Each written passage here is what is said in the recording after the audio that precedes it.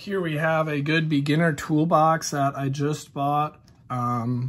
It comes pretty well stocked. It's nice and organized. You can see you got a tape measure, roll of electrical tape. We have some screws, all your standard tools. You got several sizes of wrenches, these little screwdrivers, little socket screwdrivers, a level, full socket set down here, as you can see. Wire cutter, socket handler. I had to put a rubber band around that. I was just worried it would might open, but you can see it's full of different screws, wire adherers, and those plastic things you use for screws. You got different kinds of pliers, your needle nose.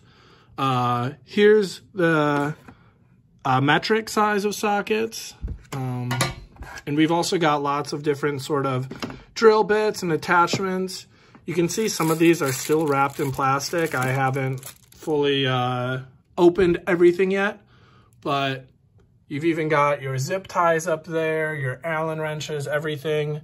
And it's really convenient that it comes all in this little box. So if you don't have any tools yet, it's a great place to start, just getting a beginner purchase. And it even comes with things that you might not think you'd use at first, but are really handy, like the wire cutters.